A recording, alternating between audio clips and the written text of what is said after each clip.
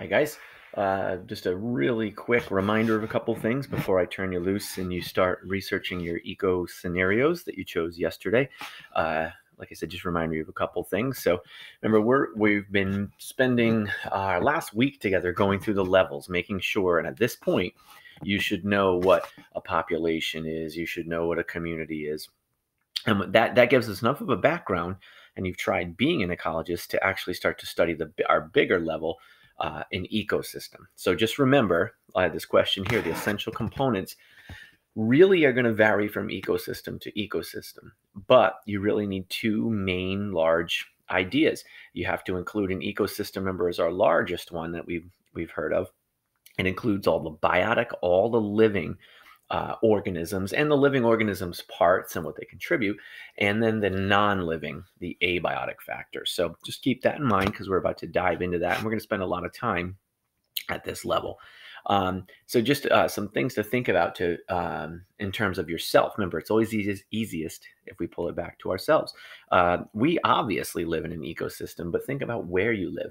What kind of an ecosystem? Like, we're a part of that. So like, how do we fit in? We're obviously biotic because we're alive, we're humans, but what do we do with the ecosystem? What does the ecosystem do with or for us? So that's something we're going to be looking at in the future, this idea of like we actually rely on the ecosystem. So if you think about what are some things that you rely on it for? Obviously, you need food from the ecosystem, and keep in mind, a lot of our food doesn't even come from this ecosystem. It's shipped from somewhere else in the country. But even within your ecosystem, if you were to go fishing, let's say, for example, you can take fish from an ecosystem here that we live in, and you can eat it. So just keep in mind that some of the things we use that. And something we're going to see here, the term eventually we'll get to is this idea. It's a fairly new idea. Is this idea of ecosystem services. And it's really the fact that like we rely on ecosystems.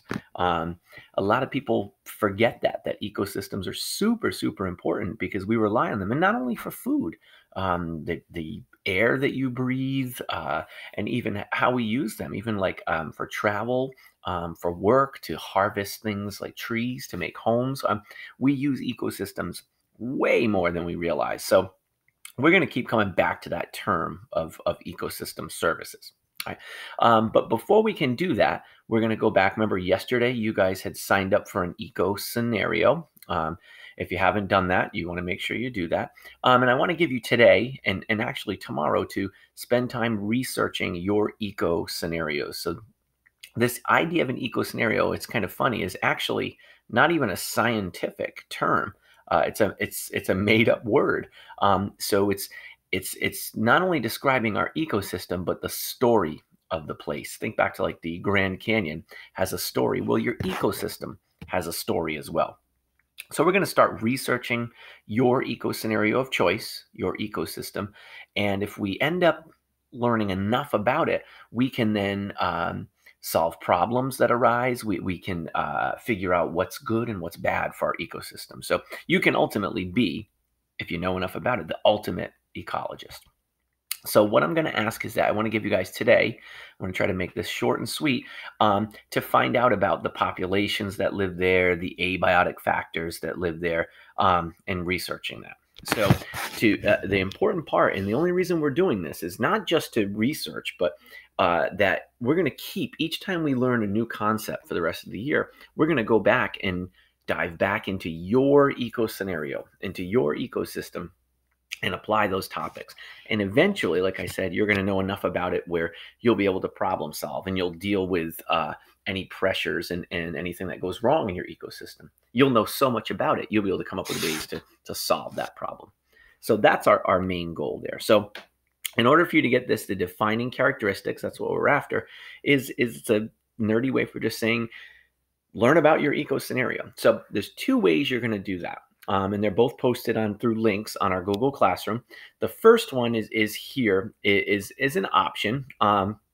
It's kind of a nice place to start in our FOSSWeb research book, resource book rather, starting on page 16. It goes all the way to 30. I don't expect you to read that. In fact, if you choose to use that book, the link is there. your eco scenario will have like a little half-page blurb where it'll tell you the big main ideas about your ecosystem. So I would actually start there. You can read a little bit about it. They'll give you some information. Right?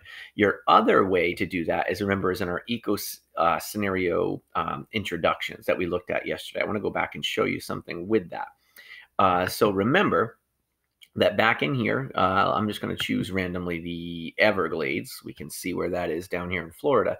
So remember, if you visit your eco scenario, you can actually find out tons and tons and tons of information. It'll tell you all about an overview, where it is, how big it is, about all the abiotic factors, biotic factors, remember, living things.